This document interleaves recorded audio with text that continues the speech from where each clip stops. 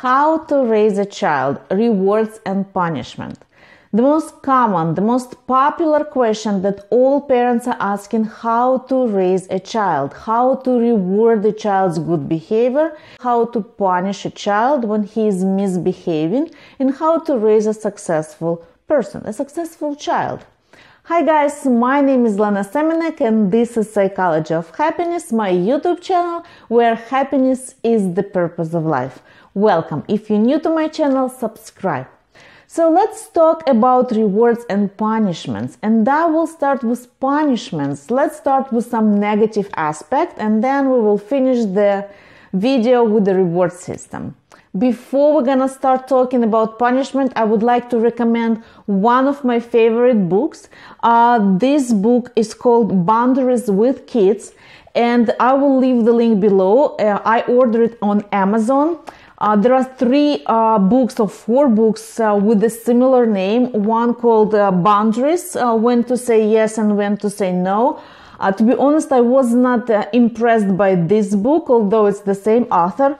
But this book, the yellow Boundaries with Kids, amazing. I highly recommend to read it to every parent.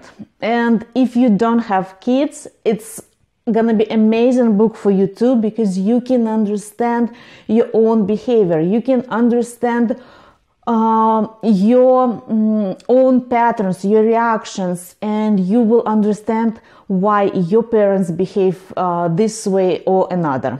Okay, let's start with punishment. And there are two types of punishments: emotional punishments and the punishment of physical restrictions. Let's talk about the difference and how they affect children's future. The first type of punishment is the punishment that you should avoid, and this is emotional punishment. This is what a lot of parents think that they should do, and they do it because of love, because they believe that it's gonna really teach a child the lesson, but in reality it won't.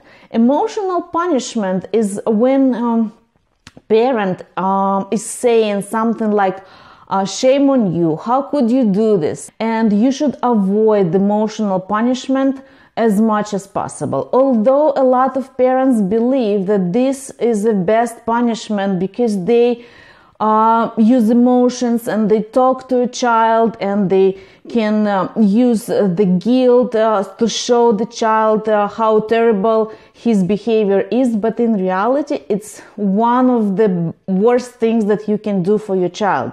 So emotional punishment sounds like this, like shame on you, how could you do this? You disappointed me. I'm disappointed in you. You should feel guilty because you did this. Girls are not supposed to do those things. Don't embarrass me. At the end, the child feels like he's not good enough. The child feels like he did something wrong. He's the cause of mommy's bad mood, daddy's bad mood, and the child will get an understanding about himself that he is a bad person. And at the end, the child is not going to be successful. The child will have low self-esteem, low self-confidence, and it will be very hard for him to overcome his fears and achieve his goals in the future. So by distancing, creating a distance, emotional distance between you and your child, you are not teaching him a lesson. You are telling him that he is not good enough as a person. So if you truly love your child, if you want to raise a successful child, then I highly recommend to use a second type of punishment, which is physical restrictions. And this punishment is going to sound like this. Because you were rude to your grandparents, you are not going to watch TV. Or because you got a bad grades at school, you are not allowed to use any devices. Or because you did not finish your home chores, you are not gonna get an ice cream. In this case, child will learn that I did something wrong and I cannot enjoy things that I like. So he will know that he is in control of what he has in life. And if he did bad things, if he was lazy, if he was rude, if he did not do what he was supposed to do, then he will face some consequences. In this case, a child is learning that I did something wrong, and because of that, I cannot enjoy things that I like. So he will learn that my happiness depends on me. So if I change my behavior, if I will stop being messy, if I will stop being lazy, if I will help my parents, if I will be polite with my grandparents, if I will get a good grades at school, then I can have a lot of fun in life. So for the future of this child, it's gonna bring like huge positive impact, because he will think that I am in control of my life. My skills, my behavior, my actions will bring the results that I want. So in this case, you're not distancing yourself from the child. You're not creating emotional drama. You're not using guilt, shame, and other negative emotions. In this case, you are using positive influence towards your child. And this way, you're going to raise a successful, happy person who will have a good self-esteem, a high self-confidence, and who will achieve almost any goal that he will have in his life.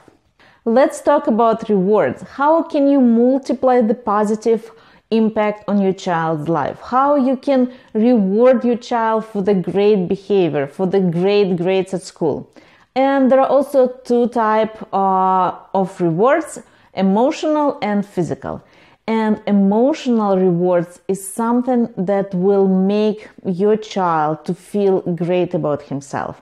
When you can say, I'm proud of your son, I am proud of what you did. You did an excellent job. Wow, what you did is so important. I am so happy I'm so happy for you. I always knew that you can do this. So any other words that come to your mind that you like to use, just tell your child how proud you are and how great he is. Physical rewards, such as gifts, are also very important, but they should not be a priority. The priority is emotional words that you are telling your child. If your child did something good, and of course you can buy him a gift, of course you can take him to a play day with his friends, of course you can take him to an arcade, to the movie theater, you can play with him at home. This is kind of like emotional and physical together when you're playing with the child, when you buy a child a new game and you're spending time with him and playing together. But again, physical rewards are great, but they should be after the emotional. They just as a part of the rewards, not the main rewards itself. This is about the rewards and punishments. So to summarize, the most important that you should remember that when you punish your child, don't use your emotions, don't distance yourself from a child. Use physical restrictions like TV, games, ice cream, parties. And when you want to reward the child, use emotions. Tell him that he did a great job, that you're proud of him, that he is excellent in what he did. And if you would like to know more about kids psychology, I have a separate playlist. I will leave the links below. If you find this channel helpful, please click like, subscribe, comment below and share it with your friends. Help me to promote this channel so I can create more videos for you. And also the link to this book, amazing, great books for anyone, parents, and if you're planning to be a parent, and if you just want to learn a little bit more about your behavior, to know why you are struggling, for example, with self-acceptance, with self-esteem, self-confidence, this book will help you to find answers. I will leave the links below. Thank you again. I will be waiting for your comments, waiting for your likes, and thank you for watching Psychology of Happiness, where happiness is the purpose of life.